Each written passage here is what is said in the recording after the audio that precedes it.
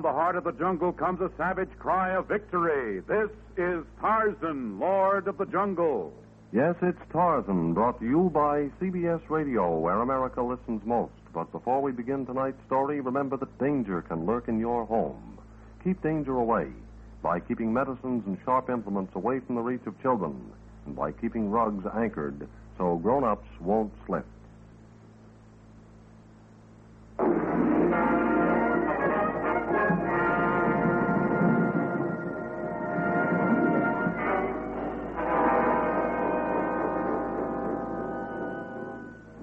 From the black core of dark Africa, land of enchantment, mystery, and violence, comes one of the most colorful figures of all times, transcribed from the immortal pen of Edgar Rice Burroughs. Tarzan, the bronzed white son of the jungle. And now, in the very words of Mr. Burroughs, the story of Two in the Bush.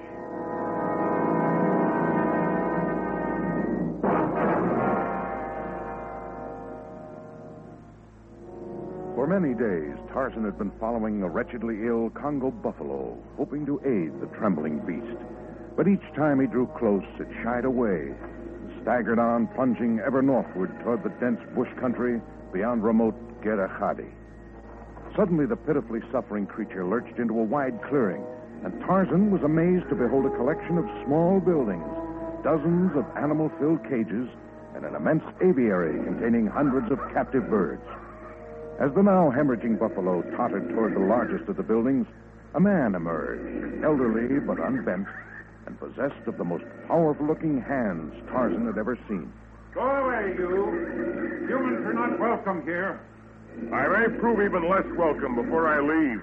For the sight of caged animals and birds has aroused my curiosity and my anger. Oh, keep quiet. Can't you see this animal needs all my attention? Here, help me hold him down while I give him a shot from this syringe. You had the syringe in your hand when you came out of the building. Of course I did. I've been expecting this fellow for days. Now then. Oh, cut it out, you ornery critter. That little needle didn't hurt you. Now, get into this cage here. Go on. What disease does the creature suffer from? Anthrax, almost always fatal. Lucky I had the serum handy and that patient arrived before the final convulsive deliriums began. How did you happen to expect his arrival? Congo buffalo seldom wander this far north. His mate arrived a week ago when she first contracted anthrax, and I was positive he'd follow, even if he didn't catch the disease. Congo buffaloes are always very loyal to their mates. Too bad humans ain't more like animals. I share your feelings on that score. I cannot imagine an animal confining people within cages. You obviously saved the life of that buffalo, and yet I'm at a loss to know why, if you intend to hold him captive. Sometimes it's necessary to put bars on a hospital window to restrain the patient until he's cured. That doesn't make a penitentiary out of the hospital. I haven't any more time to waste, Jungle Man, but you can continue your cross-examination while I make a round of my other patients, if you like.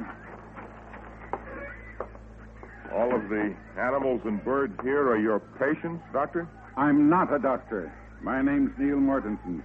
You may call me by my first or my last name, but do not call me a doctor. Very well, Mr. Mortensen. Oh, more birds in here. This is an isolation ward for members of the parrot family who have been stricken with psittacosis. Parrot fever. Well, there's a law saying that birds infected with psittacosis must be destroyed. I'm quite aware of that. But I refuse to destroy any of my birds or beasts.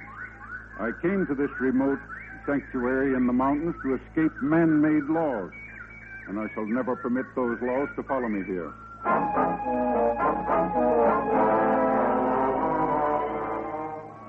Halfway around the world, two other men were in a room full of tropical birds. Only this room was in a warehouse of an American metropolis. The birds were in crude wooden crates, and the men sprawled in huge leather chairs that occupied an aisle between two of the endless banks of piled crates.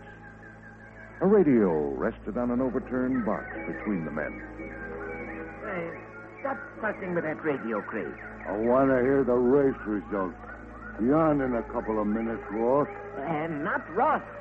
Rossignol. Rossignol. It is French for the nightingale. Yeah, you already told me that 1,000 times, but it's hard to say. You gotta have a bird's name? Why don't you call yourself Sparrow? Suits you better. And why did you not take the name of Gorilla when you changed your name? Don't get so smart. This he's got me without any wisecracks. Say, you want I should start getting the crates ready for the truck? And now the final racing results. I have already told you to get into the door, but no further. Not out onto the loading platform? On the loading platform And after throughout it the gets U.S., government health department agents today began a careful inspection of all pet shops and wholesale outlets of tropical birds as an epidemic of psittacosis, or parrot fever, began making serious inroads into the nation's health. At first believed to be a wave of typhoid fever, the disease was correctly identified late yesterday, and health department officials claim that by... Hey, what was the idea of turning it off? I didn't hear the racer. Oh, I get it. That's what's wrong with them birds you had me put in the back room. All right, so that's what's wrong with them. Now, listen to me, Craig. Get this through your head. It is against the law to import parrots, parakeets, cockatoos, or any of the other birds we handle here. But even as it is, we cannot supply our customers. Our contact in Africa has proven very unreliable lately, and we may even have to go there ourselves if we can't fill our orders. But you must tell no one. You understand? Yeah, sure. I'm no dummy. Hey, sounds like Sammy spotted somebody suspicious coming in. Great. Quick, take those birds in the back room down to the furnace room. Destroy them quickly. And leave Pierre Rossignol to cope with the government health department agent or whoever the suspicious-looking one is. I have met the law before, and I have always managed to survive.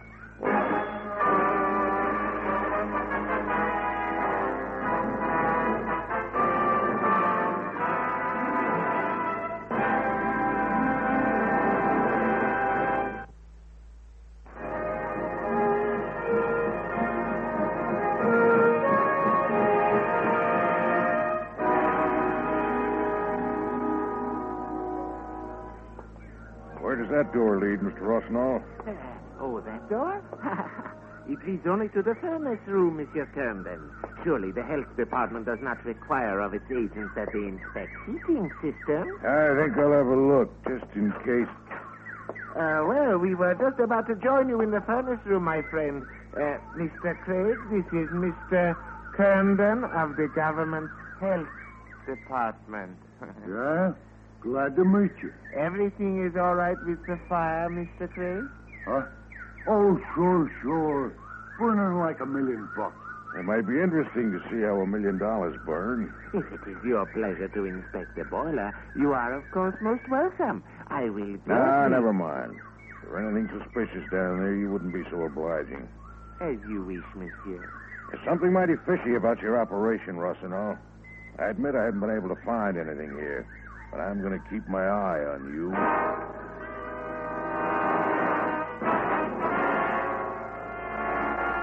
The cremation of the obviously infected birds had crystallized Rossignol's determination to go in quest of a tremendous supply of new ones himself.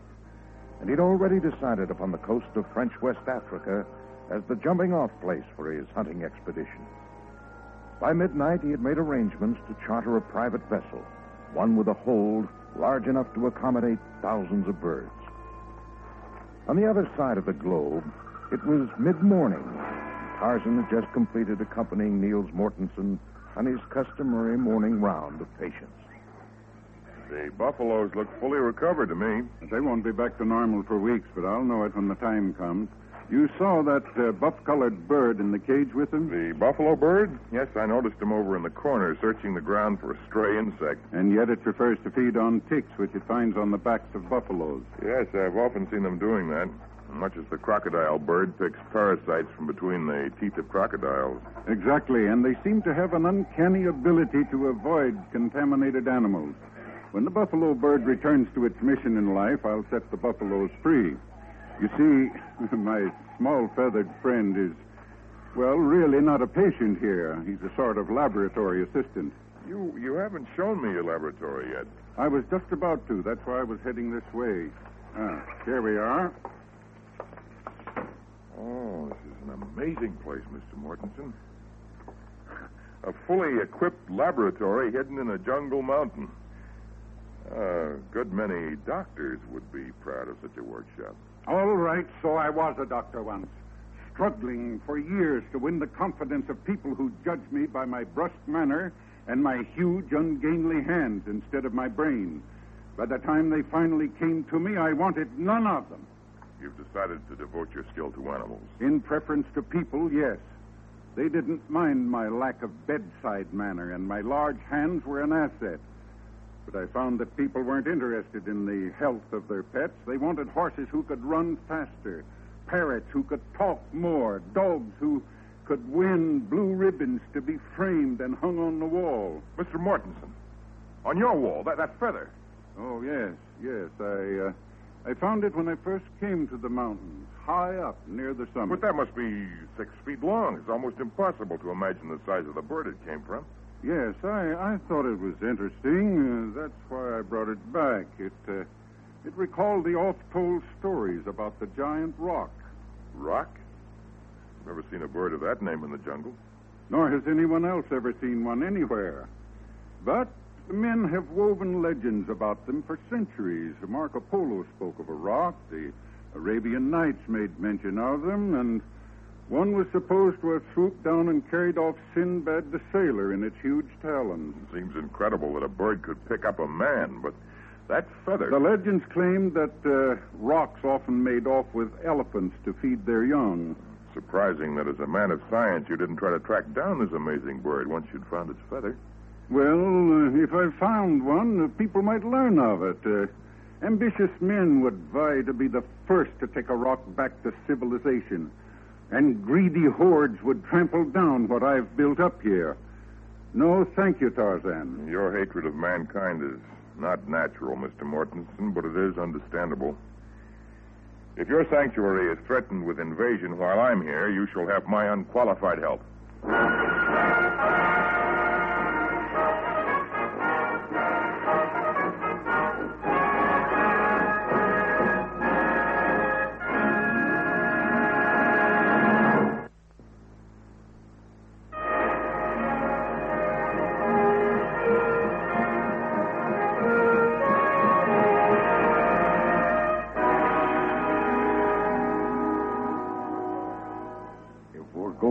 The jungle.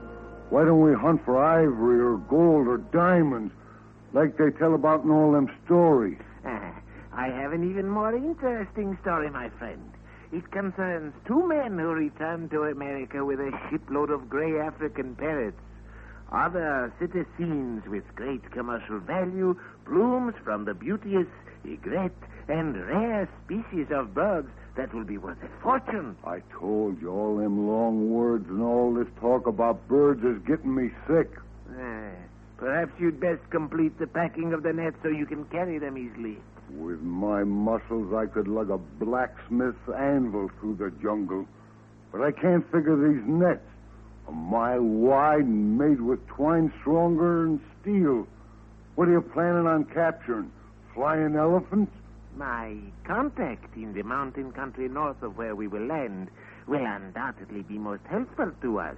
But there are stupid ones who hold the ridiculous laws protecting birds as something sacred. If they attempt to halt my efforts, we may need our nets to ensnare some very strange birds.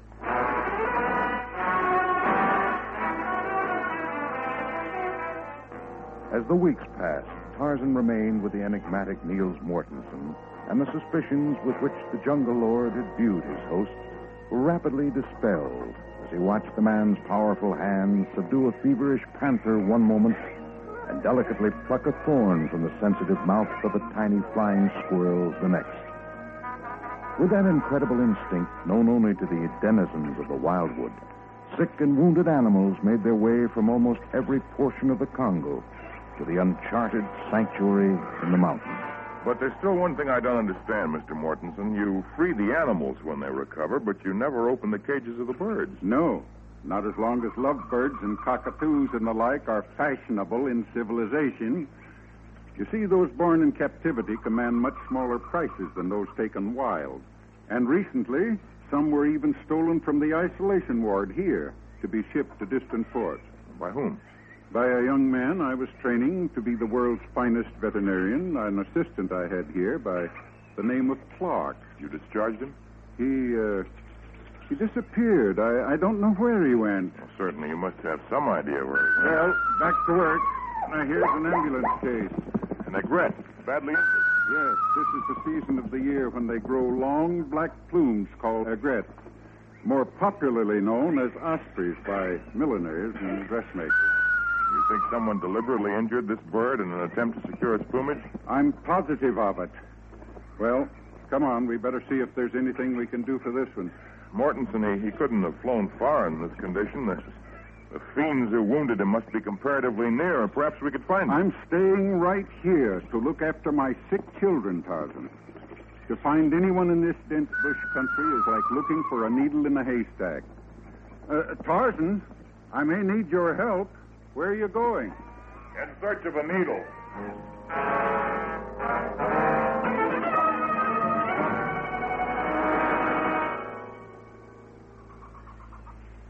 It'll be a wonder if the porters manage to get all them crates into the holes.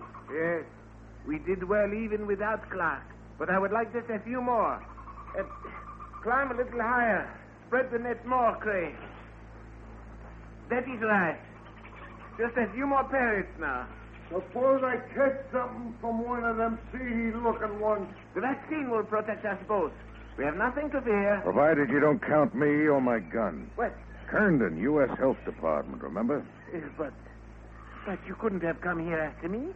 A health department agent. It isn't conceivable. Now tell that trained chimp of yours to climb down from that tree and let's get headed back towards civilization. I never argue with a man who has a gun in his hand.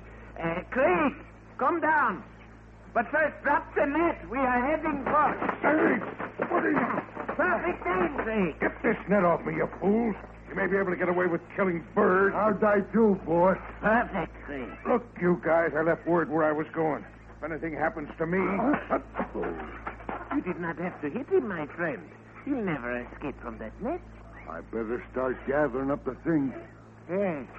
Yes, we shall sacrifice this net and move on to another location.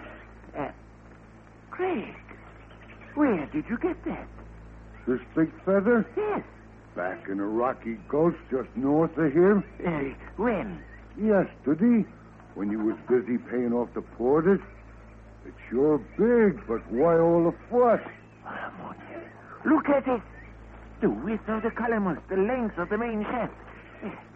Craig, if we can find the bird it came from, we can be rich and famous. The most famous ornithological discoverers of the age.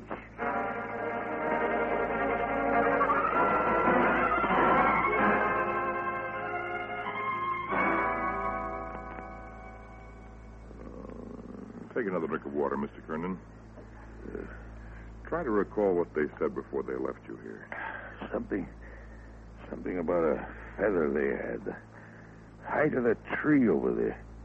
No, must have been part of my delirium. I, too, have seen such a feather.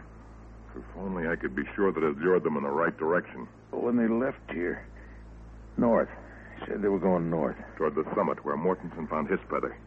Mr. Kernan, I'm taking you someplace where you can receive treatment. Then I shall go after Craig and Rossignol. No, Tarzan. I traveled thousands of miles on a mere hunch. I won't be cheated out of going after him now. Not if I have to crawl to the top of this mountain.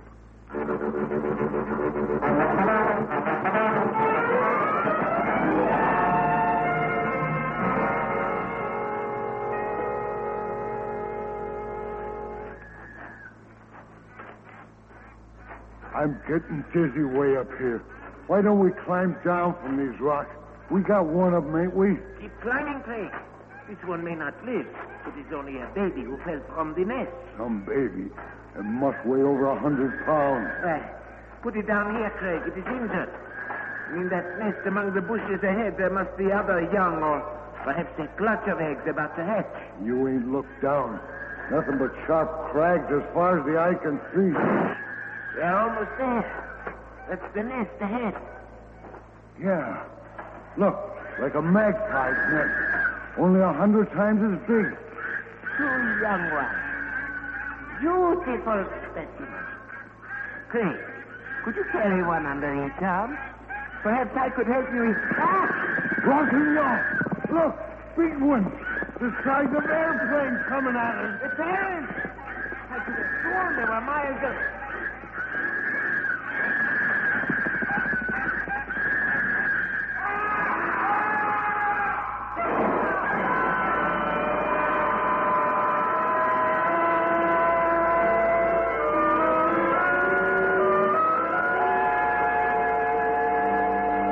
Mighty birds, like gargantuan vultures out of some insane nightmare, had come on the wings of fury. And now, as they sprang to the defense of their young, they clawed and pecked and screamed.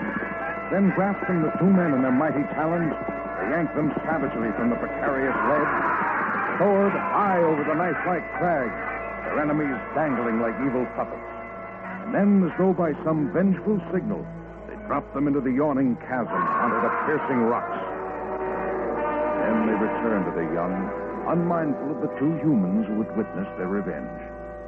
Tarzan placed a supporting arm under Herndon's shoulder and half carried him back along the trail toward the medical help he needed so desperately.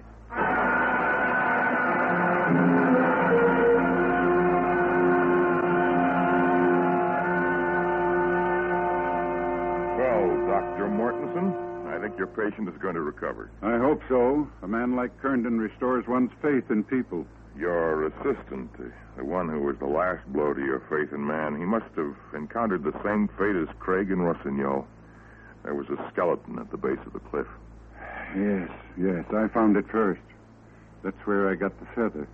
He also hoped for more profit and fame. Rossignol might have achieved it, for I couldn't have deserted Herndon to follow him, and had he left after securing the first young bird, perhaps he might have avoided its parents in the dense jungle. It was his decision to get the 2 in the nest that cost Craig and him their lives. The old saying, Tarzan, a bird in the hand.